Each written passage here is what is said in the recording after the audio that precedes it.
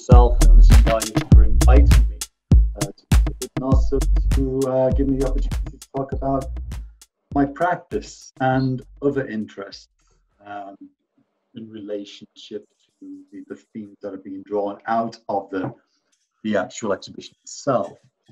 Now, I did originally propose that this event would have been a symposium where I would have invited various academics, etc., to come and do a kind of talk about the use of flags within protest, but also within art practice as well. But due to certain kind of issues and restrictions, of course, that changed.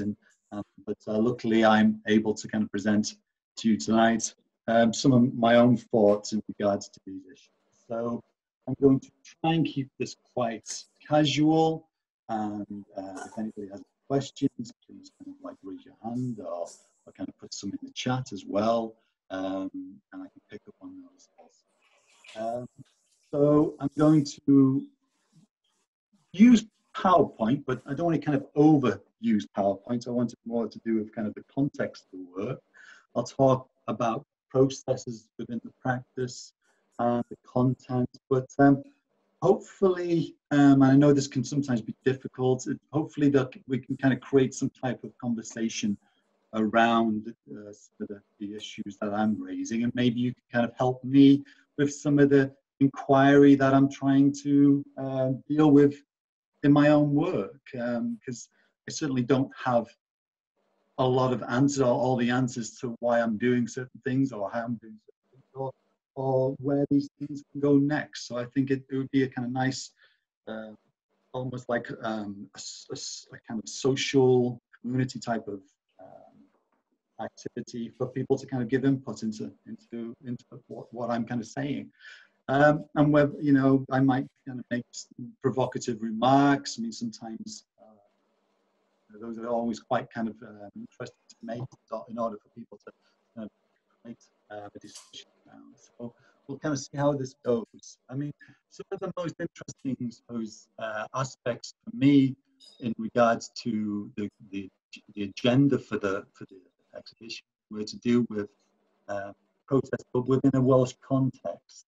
Particularly within a rural Welsh context. How, as a person who lives in rural Wales but close to the border, those types of contexts that are kind of more, I suppose, they can be quite both ambiguous but also activated as well, because you live on the border between England and Wales, and that again creates a certain type of tension there.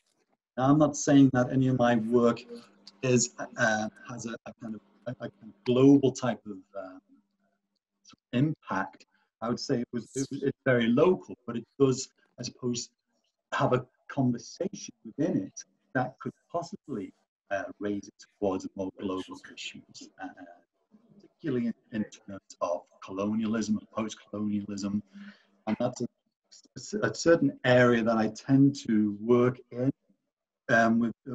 Within my work, to do with kind of Welsh-English tensions, but also the tensions within Wales as well. And, you know, tensions that seem to kind of appear every so often.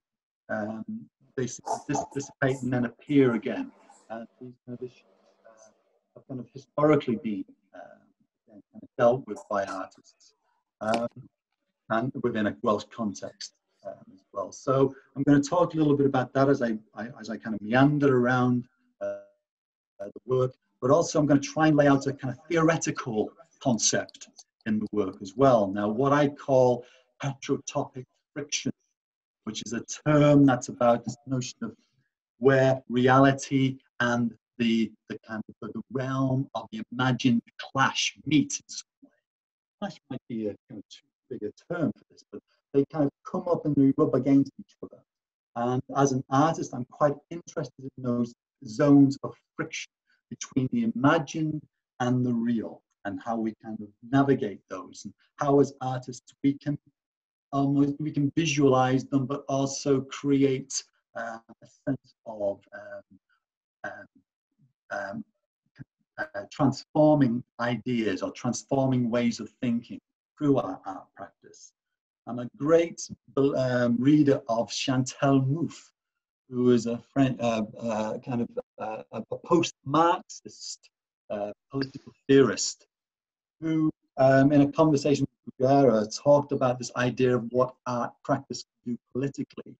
And she came up with this amazing, I suppose, observation that artists or art is a way in which we mobilize effectively our emotions. Yeah, so we affect the society, we affect the world by kind of creating artworks, and that is really kind of at the heart of, I think, kind of what this exhibition and also the work within it is actually operating within this affective domain of the artist. I'm also a great reader of Francis Alice, a kind of Belgian artist kind of working in Mexico. And a lot of his work has been very much about the political, but in a way, a political viewed from the outside. So he's a kind of from Europe, but as settled in Mexico, he is able to, suppose, navigate certain types of issues in Mexico that are kind of like politically charged. So I'm going to kind of look at those within this notion of heterotopic friction together with my own practice. And also another layer, so stay with me there, another layer is to do with humor in art practice, and also humor in protest and political art works. There's an artist, I don't know if anybody's familiar with him, Marcus Coates, who has used humor in his practice, not overtly using it, but kind of conscious of the way that humor can be used in his work or perceived in his work in order to operate within some very type of politically charged situations. And he's kind of like, you know, he's very serious in what he does, but there's also a sense of this notion of the absurd in his work, or the idea of him becoming the fool in his practice in order to kind of create a discussion around certain issues that perhaps, you know, politicians or people within government or etc. can't really access or be allowed to do. So I'm quite interested in that in the practice as well, and how I navigate or negotiate quite what could be politically charged or quite difficult pieces of work, but through humor. Now, of course, that can't happen all the time because things can be kind of quite misread, etc. Or you can actually turn an audience away from a piece of work by being like that. But also, in terms of audience, it's quite fascinating that, you know, being too aggressive in art practice can also turn the audience away. So there's a fine balance between the absurd and the kind of more aggressive natures of art within protest and politics as well. So I'm going to just talk about this idea of my art practice. I'm going to share my screen and just give you some examples of that. So, okay, so there you go. So I'm just wondering, can everybody see the screen? Yeah, the screen's fantastic. Thank you very much. And unfortunately, what happens here is that I can't see the chat. So if anybody does have any kind of remarks, I'll try and pick up on that later on.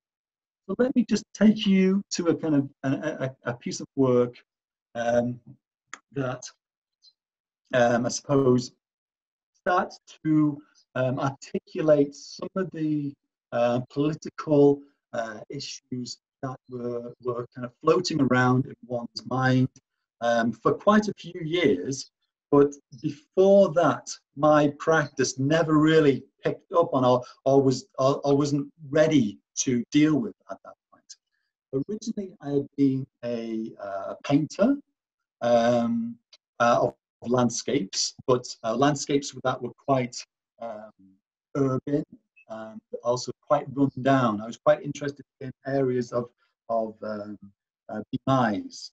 In a way, I was quite fascinated by that aspect, and I suppose there's a political nature to that. You know, kind of areas of deprivation, areas of struggle, particularly in North Wales, where there is a kind of certain amount of poverty and a certain amount of high housing issues, I was quite interested in recording those things within paint. So I thought paint was the medium I was going to use for the rest of my life. But one thing leads to another, and through sales of paintings, I was able to buy a video camera. And with that video camera, I started to kind of turn it both on myself, but also use it as a documenting device, recording situations. I found video to be much more instant in terms of communicating those things that I wanted to, I suppose, visualize. And it started to make me think about, well, performance from oneself within a situation, and also, you know, the use of the camera as an immediate vehicle to kind of communicate a certain type of idea. It was a very interesting area to explore. So I started to work in performance a lot more after that, I suppose, little discovery. And I also started to read a lot more about conceptual art, because prior to that, my training had been very much in graphic arts and painting. And I felt, in a lot of ways, my education in art practice has been a little bit short-changed, because I was with a bunch of painters, and I kind of didn't realize that there was this more bigger world out there, conceptual art practices, etc., which was more in keeping with the types of ideas I was developing as my art also kind of progressed. So to kind of like bring this back into this particular series of slides, this is a piece of work that I did for a festival in Manchester, which ran alongside a really fantastic exhibition by Mary Griffiths at the gallery there, that was based around boundaries.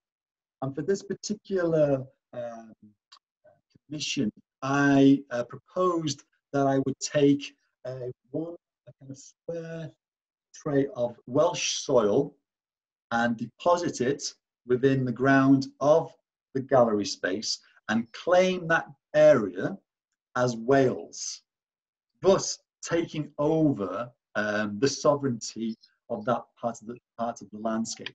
And there was an interesting fact that in Wales we have a kind of quite a history of what's called enclaves and exclaves.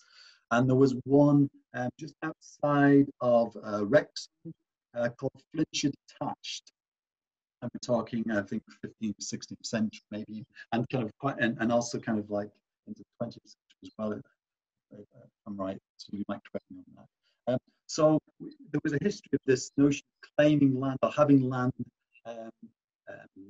surrounded by another piece of land that belonged to Wales. So I took this premise and I started quite provocatively and quite humorously playing about with it and on the grounds of the gallery space itself. And to make it even more absurd in a way, I kind of brought myself in there with a Welsh flag and really overemphasizing this notion of Welshness, a place Welsh, with a mock sign of welcome to Croeso Cymru, welcome to Wales, and a Welsh anthem playing on a little CD deck. And people would be very curious, of course, and wonder what I was doing. So I talked about Marcus Coates acting the fool, and it was a very similar scenario of somebody that I was acting a certain type of character that, in a way, I was acting quite naive. And I was saying, well, I've kind of brought, this is Wales now. I've brought Wales here, and would you like to come and kind of visit Wales? And people would kind of step onto the soil, and then I would kind of give them a little stamp saying welcome to Wales with the date on. So it was almost like a passport scenario. But in essence, the most important thing about this is the dialogue that it created. Okay, there's kind of these motifs of Welshness in there, and motifs of territoriality, and tropes of kind of culture and colonialization within this work. But it was a vehicle for dialogue. And I always remember Hans Hacker talking about conceptual artwork being about a vehicle for the idea. And, you know, whatever that might be, video, photography, painting, it's the idea was the important notion here. So even though this is a visually, I suppose, stimulating, it's a visual, in a word, it attracts people in. It was the dialogues that I was involved in that were, for me, the most important part of this exhibit, this piece of work. And they ranged from things that were quite general, that were where people were talking about, you know, visiting Wales and the beauty of Wales. So there was the notion of the landscape, the idea of, like, you know, having a kind of connection to that. But there was also this idea of the idea of land and territory as well being discussed within it. And, you know, this notion that the whole history of like invading countries was discussed, and, you know, there were people from other countries where we kind of got into the conversations of language and, you know, protection of language in other countries, etc. For example, so it kind of really grew, the conversations grew and grew out of this experience. So it was this was one of the first times I kind of experimented with working with the public, working in a more political sense, and also realizing that dialogue is an art practice, can be an art practice. And I was referring to people like Kester, who wrote Dialogical Aesthetics, and the idea of, you know, the conversation is actually part of that, and it was linking in with these notions of relational aesthetics, public art, and socially engaged practices also. So there's a lot of, I suppose, trajectories and networks going on within what I was actually practicing, together with this notion of a political art. And it's something that later on, which I'll kind of talk about, makes people think more about, well, you know, does art practice have to be so, or relational aesthetics and relational art have to be so convivial in a way? Can it be more confrontational? Can it be more about conflict? So that's kind of one of the works that I was kind of embarking upon, this notion of protest. Then, as I was standing on that soil, all different types of ideas were starting to emerge as to what types of projects I could run later on. I had this idea of the flag, and, you know, holding this flag for so long over the duration of the performances, it kind of makes you think, you know, there's something really powerful about flags. And they stand in for so many things. They're kind of like, you know, they're both symbols, and they're both about kind of expressing culture. They communicate they communicate over miles. They communicate over landscapes. They communicate psychologically as well. So there's a lot of I suddenly realized there's flags as being these loaded symbols in society, in culture as well. So I went back and I kind of, you know, started to do a lot of research into flags and the history of them, and, you know, all the types of kind of scenarios and kind of what they mean. And there was some really amazing types of writing, particularly in the regard of flags as heterotopic, which I'm quite fascinated by, you know, Foucault's notion of heterotopia and the practices of that in a broad sense. I know that particular text, if you read it, it's a very short text. It was given you know, as a talk, and, you know, there's so much packed into it for people to kind of unload regarding that. So I was looking at a lot of work that I started to produce was more about looking at how flags act as territorial markers. And I was also quite interested when I kind of made that piece of earth, that soil tray, the enclave, how land is important, and the idea of occupying land, and explorations and invasions, etc.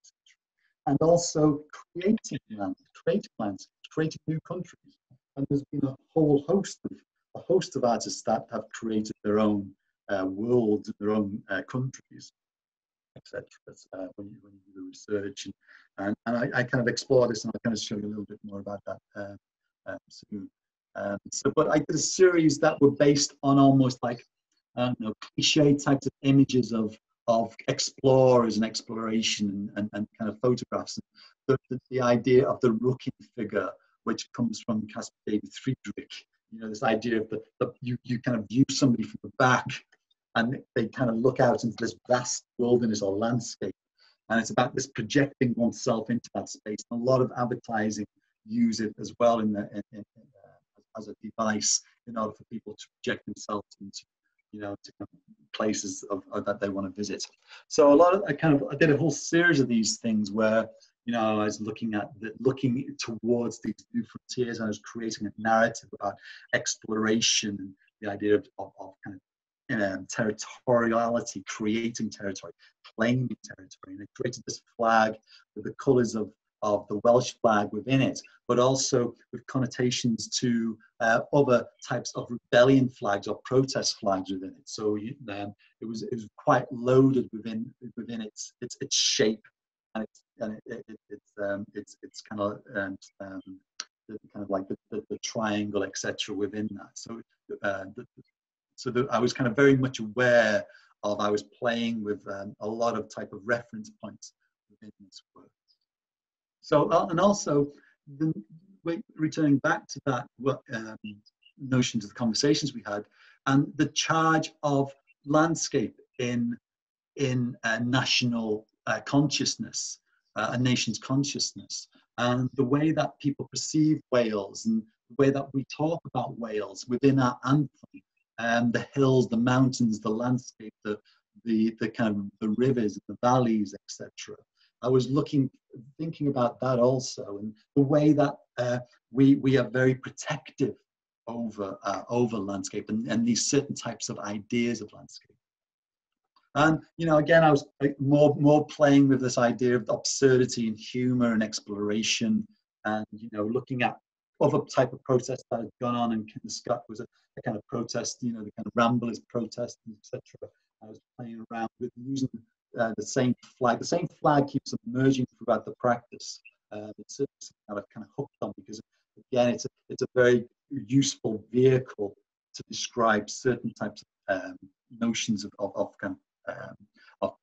politics. So this was from a series of slides of environments that were kind of, you know, from that area, but also beyond it into the Alps, etc. And it was quite and I had a voice over explaining about rambling and about making the idea of trespass and things like that, which I was kind of very much interested in at the time. And I did a whole series of works where I was crossing over boundaries between England and Wales, but also boundaries between people's houses and their gardens, and like the little gaps in between the gardens and the bush that were no man land because they weren't owned by anybody. So I used to kind of trespass on these kind of areas, did a whole series of works into that.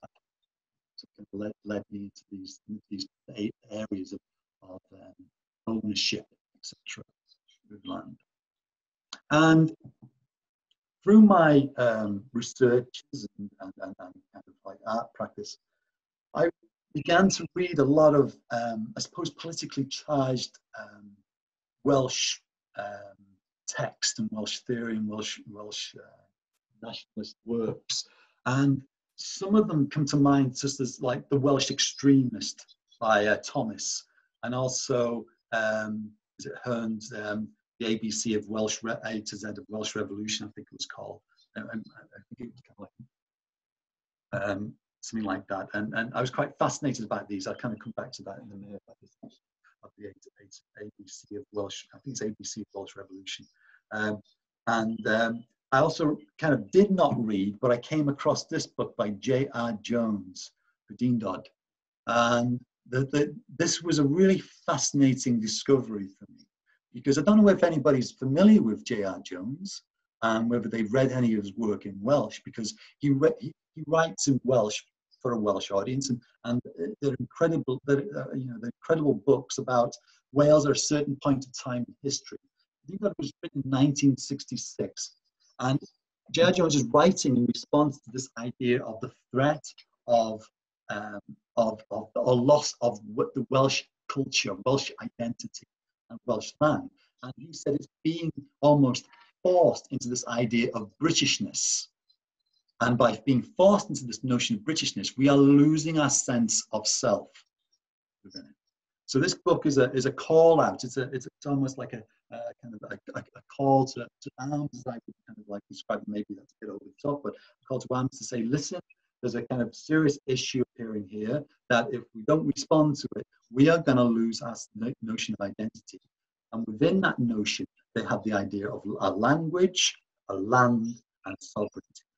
And without those three, we can't be a land. So there's quite a fascinating aspect to this. So I started to try and find ways of kind of getting into this book. I was asking people who are Welsh speakers to translate some of these things. I was reading people like Phillips, who wrote an amazing book about J.R. Jones. There was a section about Predindod.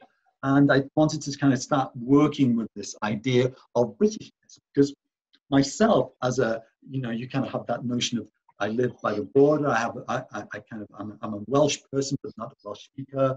You have those types of scenarios of feeling lost in one's own kind of country, I suppose. So I wanted to play around with that a bit and talk about this idea of Britishness, Welshness, what they mean to me, because I suppose I live so much closer psychologically to these two things. Because of not being a Welsh speaker, first language speaker, even a second language Welsh speaker. So there's a lot of context there for me to unpack and to keep working with. So I created, with the idea of the flag, I created these series of flags that were emerging of different types of context within them. And I had this idea of the St. David's flag with the gold cross on black. And I used that as a palette, to create these two pieces of work. So everybody's language, and also, the idea of the Britishness. And I entered these into the Eisteddfod thinking that they would never get chosen, because I didn't know how they would be read by the judges, but also by the audience. But thankfully, and it really helped in regards to getting for me to kind of think more about the context of what I'm doing. They got accepted, and there was really nice write-up by Eddie Ladd about the notion of Britishness and Welsh identity, and how, as an artist, you have to think both about being an artist in Wales, but also being an artist internationally as well, and the struggles that you have with trying to, I suppose, retain one's sense of looking at one's own culture, but also operating within the wider field of an international stage. So these flags were actually flown from the gallery space in the Eisteddfod in 2014. And together with banners from either side. And it was quite fascinating because the banners that were around it were more to do with commercial and sponsored banners. So besides the Predindod flag, there was a flag for Principality Insurance Company. I found that quite funny, and almost there was a strange connection to them in some ways, because I was thinking of Principality, how Wales has been seen as a principality historically, and then thinking about this idea of what J.R. Jones is saying, the danger of becoming British out of Welshness scenario, really brought something there to it. So these works were really charged in what for me, and then I further developed this piece of work where I went for walks around local areas in North Wales. And I took this flag with me, and I did a procession almost of this flag. And again, it was coming back to that idea of wanting to have engagement with people more and have that relational type of conversation with people. So I took this flag for a walk around Wrexham town, and every so often somebody would stop me and say, "What's that? What does it say?" And then we would engage in a conversation, which again enriched and enlightened types of thinking around what was going on here. When they were exhibited in the Eisteddfod, it was quite fascinating because I had a friend come to me and he said they didn't realize it was my work at first, and they were standing outside of the gallery space and they were looking up at the actual flags and saying, what is that? Why have they put that there? And how do I feel about that? So they felt not, in some ways, it made them question this idea of identity, they were saying. So I thought that obviously was, you know, one of the intentions for the work. Of course, I never set out to make a work that is, you know, forced into trying to be to communicate a certain type of message, or to close people into too much of a text in a way. I always think that there has to be a bit of openness to a work, a slight ambiguity to a piece of work, in order for people to fill in their own interpretations and their own thoughts around something. And I think that's very important in whether you're making work that is within activist work or a politicized work, is to make sure that people have a way into it as an artwork itself. And again, this other piece of work, where, you know, Hierarchy was exhibited later on, and it's part of the show here at the Elysium Gallery as well. So, and this was again the idea of the protest and the idea of the language issues, and how these are still relevant and still here now, even though with devolution, etc. And this idea of like a one Wales, and that everybody is Welsh, and you don't have to be Anglo-Welsh, you don't have to be this Welsh or that Welsh, you are just Welsh. I still think there's problematics within that. I still don't believe that people are fully convinced that there can be, and there's a nice provocative question, people are not, you know, there's many different types of Welshness, and there's a hierarchy of Welshness as well. So I think there's, and particularly Welsh language is very much rooted in this idea. So I was maybe also playing around with this idea of what a language means, and is everybody's language, and well, does it belong to some, does it belong to others, and the idea of how a language is so rooted in culture that as a non-Welsh speaker, do I still have those passions for it? I will still defend it. I still think it's an important part of retaining a sense of identity, etc. So there's a lot of and there's a lot of talk and conversation around that within it. And of course, you know, looking at other type of symbols of protest. So the speaker, which again is a symbol of protest. You communicate with people using these loudspeakers, etc. And in one of the exhibitions, it was where people could come up and they would speak either in Welsh or English about their feelings in terms of the language and the politics and the culture, etc. So it was a series where it was the loudspeaker becomes active and activated by people with this discussion. There was another more, I suppose, fun project that I was doing in the meantime, as all this was going on, and also developing out of some of the other projects, where I met this very interesting person who was based in Bagley in Flintshire, and I got to talking to them about creating a republic, his own land. And because he lived in Flintshire, he wanted to take over Flintshire and make it into a republic, so it was separate from Wales. And as I said earlier on, there's, you know, the whole history to this of taking over land and claiming new spaces, etc. So I agreed that I would create some type of visuals for this idea, and we collaborated on creating a flag and an identity and a billboard where we were saying, you know, vote for a republic, separating Flintshire from the rest of Wales, promoting its qualities of landscape, its industries, etc. And then creating a manifesto which was read out in a town hall by Frank, which was based on a manifesto that was in Hearn's ABC of Welsh Revolution, but we altered it in order to fit it into the idea of an English-speaking part of Wales, and also an independent economic part of Welsh as well.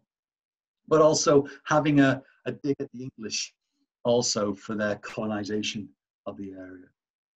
So that was it was fun, but it also had it was a fun and absurd in some ways, but it also, you know, it touched on these other issues along the way. I suppose that gets back to this another part of this notion of heterotopic frictions, which I talked about at the beginning, where it's these frictions are not meant to be too overly aggressive. Claire Bishop talks about it, this idea of relational antagonism. And I used to think about this notion of antagonism, and I used to think, well, is my work antagonistic? Do I like to be antagonistic? In some ways I did, but in other ways I didn't like that idea. I didn't want to be aggressive. I don't think I'm a very aggressive person. I don't think the type that comes out in the work. I think there's a mildness to some of this work in a lot of ways. So I started to think, well, maybe it's not antagonism that I'm interested in, but maybe it's something else. And it was the idea of Ruth kind of talks about this notion of critical art practice, and it was from antagonism. She gets this idea of, well, maybe it's more about coming together but not reaching a consensus, but not also seeing the other person as an enemy, but seeing them as maybe adversary or somebody other that doesn't agree or has different viewpoints. So this idea of, okay, well, other people have different viewpoints, that's fair, but let's see how we can visualize these and get them in the open rather than them being hidden or within conflict. So let's have a go exploring that in the practice. So my work wasn't about, you know, about antagonism per se, because there are many different antagonisms in the world, and the idea is, well, let's get those out in the open, and let's not say, okay, there's going to be a consensus and agreement here, but let's see how they can be discussed and brought and then visual and then, I suppose, not visualized, but not merged, but even kind of brought into some type of arena where things can be presented. Okay, so that I'm kind of getting into kind of some deep water here, because I'm also saying, well, is there no resolution anywhere? Is it just about, you know, having these things in the public domain? So let's kind of maybe kind of think about that as we go along. Let's think about that. So I just put this in because, again, it was an exhibition that I did in Aberystwyth Arts Centre a couple of years back, called Frontier Territory, and this flag kept emerging for this show, and actually became the basis of the show's graphical motif in a way. And I was able to bring things together within this show as a cohesive body of work, and also have the text and the theory come together as well within that. And I was very much interested in this idea of, well, how do artists appropriate the symbols of territoriality and symbols, markers of culture, etc. How do they use these as devices within their practice?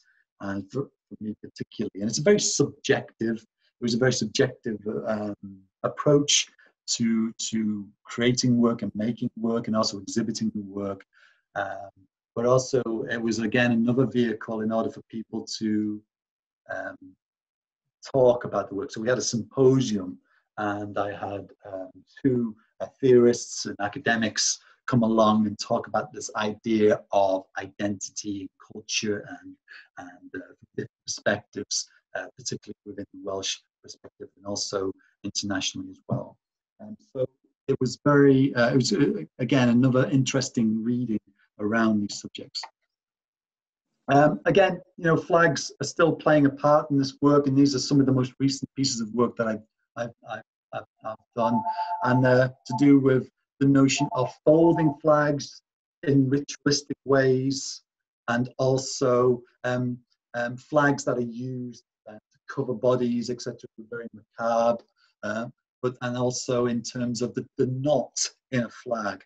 Now, it's interesting because it refers to something that Francis in regards to, I think it was corruption of the voting system in Mexico at one point. He took a flag and he tied a knot, a Mexican flag, and he tied a knot in it. And supposedly the knot in a flag symbolizes a distress call. So I think it's a nautical symbol. So if you tie a knot in it, it's symbolizing there's a distress call.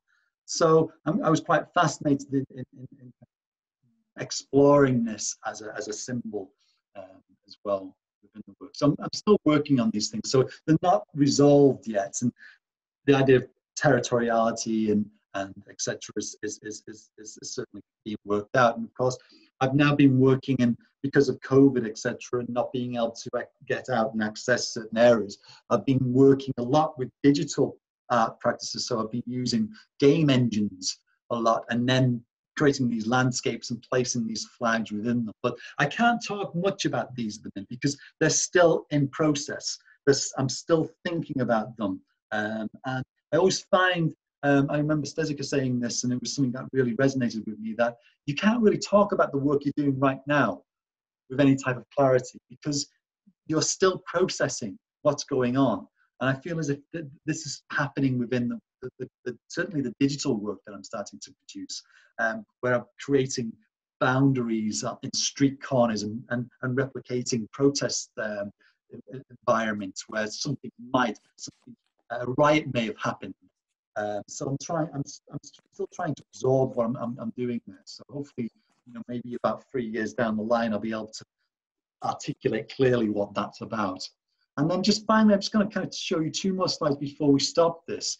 Just an extension of some of the other types of approaches that I've been involved in within the practices, and looking at site, location, historical, and also in culture. So I've worked with Oriel Wrexham, which is now T-Pow, on a project when they were in between spaces. It was Oriel, it was like almost like a dispersed type of gallery space. I worked on a project where I created this play. I don't know if anybody knows Mumma plays, and there's also there's a Welsh version of the Mumma plays as well, that were based in Denbighshire. And I think they were called the Welsh interludes, where you have the knight and the dragon and a doctor, etc. Well, I played around with this on the border between England and Wales in Holt and Farndon. And Farndon is on the English side and Holt is on the Welsh side, and you've got this amazing, beautiful 13th century bridge. It's very narrow, but it links England and Wales together at that point. And what I did is I reenacted this Mumma's play using a knight and a Welsh dragon and a DJ who was playing this like really high octane type of music, while these two competing political kind of symbols fought. The Welsh dragon was throwing leeks at the knight, and the knight was hitting the dragon with his sword. And to be incredibly, to be a little bit more provocative in this, in terms of the kind of frictions, I kind of directed it so that the knight actually defeated the dragon. And a great comment was made by somebody in the audience saying, you know, a Welsh dragon slain on Welsh soil, that would never happen. And that was, I thought that was absolutely amazing to kind of, you know, have that type of reaction there. So I just wanted to kind of end it maybe there now, because we are kind of getting on. And thank you so much for listening to me talking about the practice and some of the ideas around it and concepts around it. So thank you very much for your patience. So I'll stop sharing now. See if there's any questions.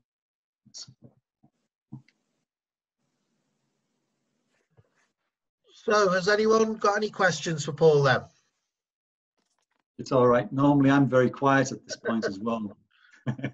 Never ask a question.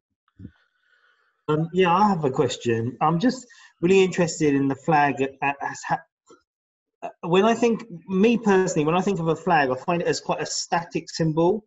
And it really reduces things to sort of one point. And yeah, rather than a progressive symbol, I just wondered if you had any thoughts around that.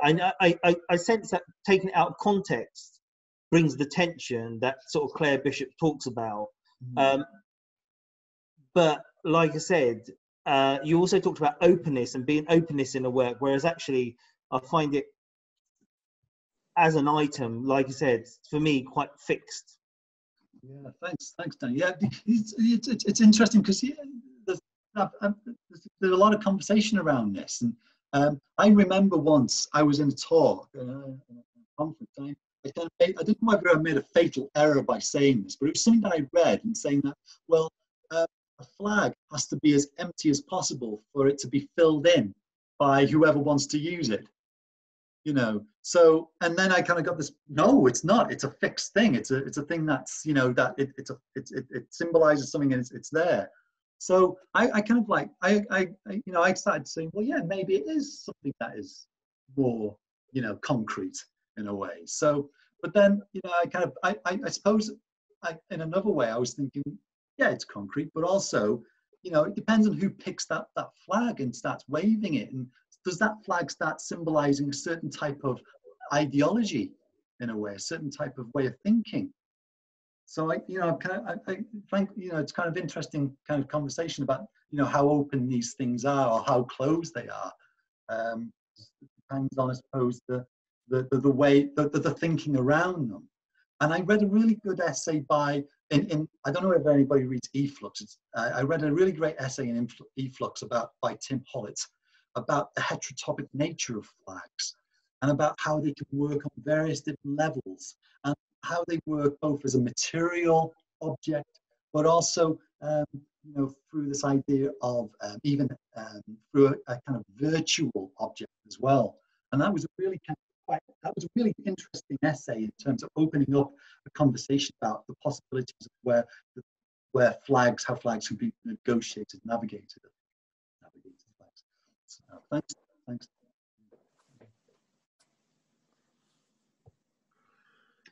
Sorry, can I just follow that up quickly? Sure, please. Great. What I'm really thinking is, in my mind, is whether the Welsh flag is symbolic of a sort of inclusive and progressive Wales. That's what I'm interested in. Or does it hark back to a sort of more different Wales or a more traditional Wales? That's the bit that I'm kind of wrestling with in it. And maybe that's just me and how I come to it. And maybe, you know, that's that. But I suppose that's the point I'm kind of driving at about it. So maybe not fixed, but yeah, and whether it can change and it can constantly move and keep up with the times, I guess. Great, absolutely fantastic. Yeah, what a great way of thinking about, you know, particularly the Welsh flag itself. I mean, you know, because I'm just thinking, you know, because this flag, it's quite new, isn't it? I think it's quite new, the flag in Wales. It's like 1950s, is it? I can't remember now, but you know, so it's you know, so this is, so it, you know, what was prior to that and what possibly, you know, I'm sure flags, you know, can flags be changed? You know, in countries, there's a history of flags changing in countries. Well, certainly when they're invaded, maybe, but you know, that's quite a fascinating kind of perspective to look from. Thank you. Good. Is there a difference though between the flag and the symbol? So I kind of like see the Welsh dragon as not necessarily a flag anymore, more of a kind of a, you know, you see its image, you go, all right, that represents Wales, that's Wales. The idea of a flag for me is something quite aggressive, sort of, you know, like, you know, man goes to the moon, and what's the first thing it does? Just plants that bloody American flag right there, you know. And I think of a flag, I think of wars, and you think of the old, like, you know, American Civil War films and wars and whatever, and them flying the flags and planting them down, you know. So that are we talking about the same thing, like the symbol of like the dragon or the flag? Are they two separate things now? If you know what I mean? Yeah, I mean, just to maybe kind of like just a little kind of deviation and bring it back again. There's a great piece of work by, I think it was Larissa Sansor, called Space Exodus, where she plants the Palestinian flag on the moon. Really fantastic piece of work. So kind of this idea of claiming places, claiming territory with that. And also I was thinking about, you know, the Welsh flag and something that I wanted to kind of pick up on, but I didn't have time. But and sorry, I'll come back to the idea of like symbols and flags in a minute. But the idea of when I've been walking around the village that I live in, and also when I've been driving, I've been seeing a lot of kind of flags flying over the COVID period. And what I'm finding is that I'm seeing a kind of English, kind of the Union flag and the Welsh flag underneath it. And I'm kind of quite curious because I'm seeing this in Wales, you know, and I'm seeing, well, that's the English, the kind of Union flag above the Welsh flag. And I think, well, why are people doing that? Why isn't the Welsh flag on top? Is there some type of hierarchy of belonging being displayed here in these flags? I don't know if anybody else has seen that, but I find that quite fascinating. In regards to, well, I mean, in terms of the Welsh, the symbol of the dragon. I mean, again, this is kind of steeped in mythology and history, isn't it? The idea of where does the dragon originate from in the Welsh flag? Some people say, well, it's a residue of the Roman colonization of the British Isles, and it's appropriated from that. Some people say it's like steeped in the notion, I suppose, could be, you know, the notion of art, etc. So even that even that can be quite problematic in itself. I mean, the only other place I think is it Nepal has the dragon on their as their emblem on a flag. I mean, but most flags just have abstract things on them. Most flags, you know, you have this either cross or a chevron or the split in the tricolor. But we, you know, 1930s, 50s flag, no, it was, you know, we'll put a dragon on that two-color. So it's quite fascinating. Can I ask a question? Yes, John, sorry. Oh, sorry. Yeah. Perhaps you can tell from my voice that I'm not a native of Wales, but I have had my children here, so that is a qualification. I want to take you back, if I can, to the sort of general issues of the political ambitions for art and the various understandings of its sort of functionality. Because it seems to me, and I've always got in the back of my mind Bertolt Brecht, you see, which is from a previous generation's discussions about all this. This basic issue of how you, which I think you touched on in talking about being not being an aggressive person and wanting to be sort of relatively convivial and so on. There's a sort of basic issue of attracting attention to the aesthetic encounter, and once the encounter has been engaged, maintaining the attention. So that's a basic technical task, isn't it, for art? You've got to get them there looking at it, and then you've got to get them actually staying there and not turning around with a sort of revulsion response. And then once you've got their attention and they're maintaining it, my feeling about what you're doing is that because you're sort of slightly worried about not wanting to be aggressive, that you want to stop at the point where you draw people's attention to an issue. Okay, so you know, play about with Welsh flags, and that obviously raises the question of Welsh identity and Welsh politics, the relationship between Wales and England, and all the rest of it.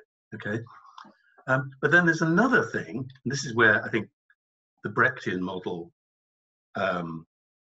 perhaps can be brought to bear, and that is that you might want them to think something in particular about the issue. Okay, so up to the point where you get people attending to the issue of national identity, but then moving them on to wanting to think something in particular that you want them to think, you have an interest in getting them to think this about Welsh identity and why it's important for their lives. And then, of course, you might want to go on, and this is more Brecht, what do you do about it to actually change the circumstances within which the interest in, say, Welsh identity might be coming up? That is, you know, a big ask, right? Because in moving from, you know, drawing it, getting them to pay attention to getting them to think something in particular about what you can do about it, okay, you traverse from being amiable and familiar and friendly and open and all the rest of it to being downright threatening to some people, because choices have got to be made, bets have got to be placed, risks have got to be taken, prices have got to be paid, okay? And that's what we call real politics, okay? Now, there's an awful lot of so-called political art. No, I say, take the so-called out. An awful lot of political art, full of good intentions, okay? But it sort of works within its own little orbit, okay? And if all you're interested in is getting people to feel Welsh, fine, okay? Art is absolutely conducive to that. It's kind of ritual practice of affiliation and emotional provocation by the encounter with aesthetic values, the colours of the flags, the way they're fluttering, the massing of them, notoriously in history, the rallying round them, notoriously in the context of military use, and all the rest of it.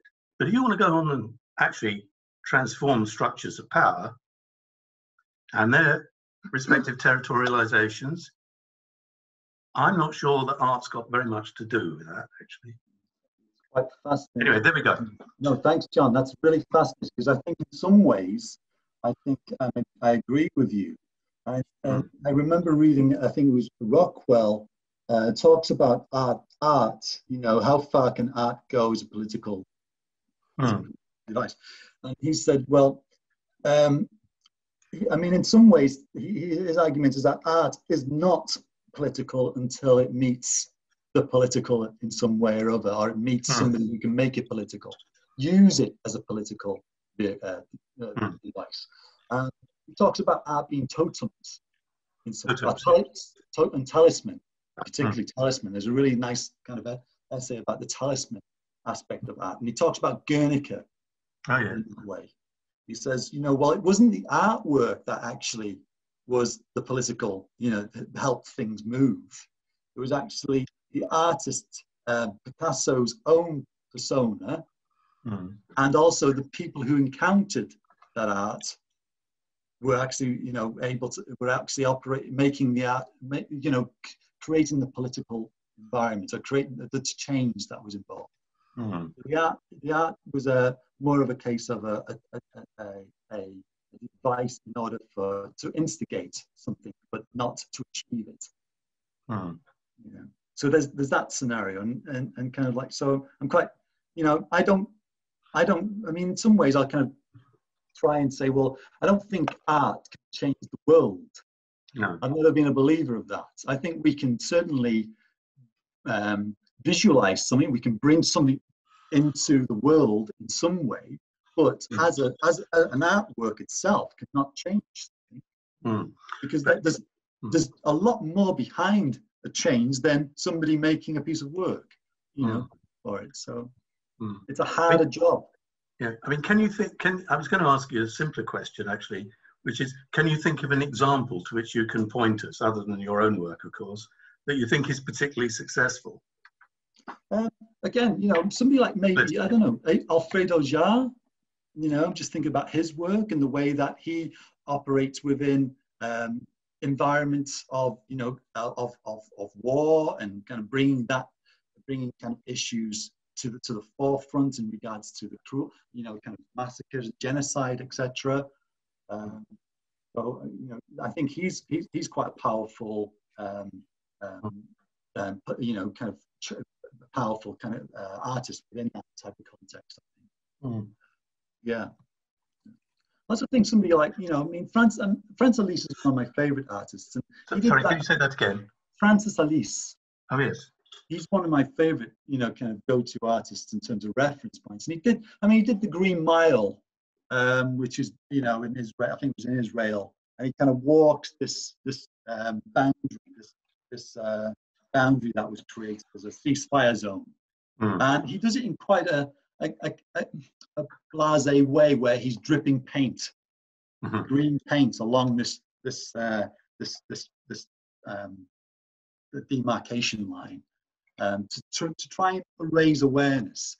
And what happens is he makes this video, and in the video, I had a few issues with the video because, well, he's just walking with this paint. You know, he's a Westerner. He's coming to, you know, this country. He's walking with this. He's been given the poetic license to walk with this paint dripping out of a can along this line. You know, the green line, and then you know, people are looking baffled at him and bewildered, and then off he goes again. So he's coming in and out. But I think that the power of that is when he starts to get people involved from both sides of the argument, and starts to talk about this line and the issues around this line. And the particular piece, its power is in the conversations that happen afterwards, after the event, after the action. It's sort of setting the emotional tone, isn't it? Yeah. For that to happen. Yeah. Okay. I've had my say, I think. Could I just add as well that I think the work of Larissa Sansor that you mentioned, in the way in which, I mean, I remember seeing that piece in Liverpool, and I mean, she opened up a whole, if you like, vista around archaeology, and how things that are buried in land can then be discovered later on, and those discoveries are archaeological but relate to a particular group of people. I mean, it's obviously clearly referencing the archaeology that goes back in time, where Israel and the Jewish people have lived, and claim it through their archaeology. Whereas, so she did a whole parody about a Palestinian kind of referencing of you know, it was obviously a complete fiction, where she was referencing things that had been buried and then discovered, and then I think it was a fiction, it might not have been, but there were instances where she was claiming that this land was actually before those discoveries by the other, you know, another group, if you like, to open it out just to groups, and that those discoveries actually made that land historically that somebody else's. I mean, it was just the question that John asked there that made me think about, you're not going to change the world with art, but it certainly makes you think about the different ways in which you can understand people's political perspectives or their understandings, and the work that, you know, might not seem provocative that you do. I'm sure you must have got people who have got deep-rooted feelings about things that suddenly probably come to the surface quite rapidly because it's an emotional subject. You know, you talked about, was it Marcus Coates? Yes. And whose work I don't know at all. And you talked about humour. Yes. Right. Now, again, Brecht's in the background, but this business of how you get people to change their minds, basically, or alter their order of priorities. You know, I didn't think this is important, now I think it is. Or I used to think this was bad, now I can see actually it's quite good. That basic change involves very complex mechanisms, doesn't it? It's not just that you've got to hear at the level of logic the positions stated. So, for example, you know, if you start using, I don't know, racist speech, right, and you start attributing universal characteristics to a biological category on the one hand, and then you have that done to yourself, and you find yourself thinking that's utterly unreasonable, so therefore your own practice of doing it must also be unreasonable. You know, that's called experiencing a contradiction, isn't it? And what people do when they face that is either go into denial and become very assertive and defensive, or they sort of go grudgingly, well, I can see now that, you know, what I was doing was, you know, wrong, or, you know, and perhaps incrementally change their position. Now, humor is one of these experiences, you know, laughter involves a kind of a bodily response, which is on the whole pleasurable. People seek to reproduce pleasurable experiences. You know, that was a good joke, you know, let's hear it again, sort of thing. In relation to the experience of essentially contradictions between various ideas. You know, you expect something to be, I don't know, wise, and guess what? It's shown by the comedian to be ridiculous. Yeah. So you go, oh, you know, right. And what you learn from that is, of course, that the wise are ridiculous, you know, etc. Yeah.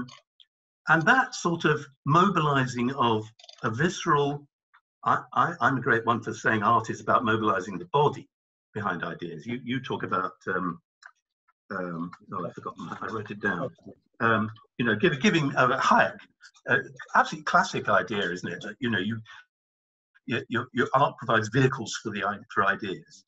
Okay. Now, I'm not interested in the vehicles that ideas travel in. What I'm interested in is how they impact on the body, because once the body's got it, the body is the vehicle for ideas. And this old rational versus emotional sort of dualism sort of collapses, and that's the great strength for artists. They don't have to bother with all this, you know, rational stuff. What I'm doing now, you see, what they have to bother about is the fact that I'm waving my hands about, you know, to emphasize a point. See, that's a sort of performative, physically embodied, if you like, kind of what should we call realization of the idea. Okay, so it's not just existing as an idea; it's actually becomes a sort of mode of being in a moment. Do you recognize what I'm talking about? Yeah, that's great. Yeah, okay. Now, I think art can do that, actually. It can get people, if it's very good art, and let's face it, there's an awful lot of crap. If it's really good, like Brecht, you know, you can get people to, it can become a vehicle for people moving. And I think that's the ambition. It should be the ambition for artists who want to be political. You know, I mean, for example, there's an awful lot of political art around mobilizing to mitigate climate change, isn't there? And a lot of it's just utterly routine, tedious, doesn't engage. But some of it actually, you know, hits the right buttons of the right people whose behaviour you want to change, whose thinking you want to change, and so on. Exactly. Anyway, sorry, I've gone on about it.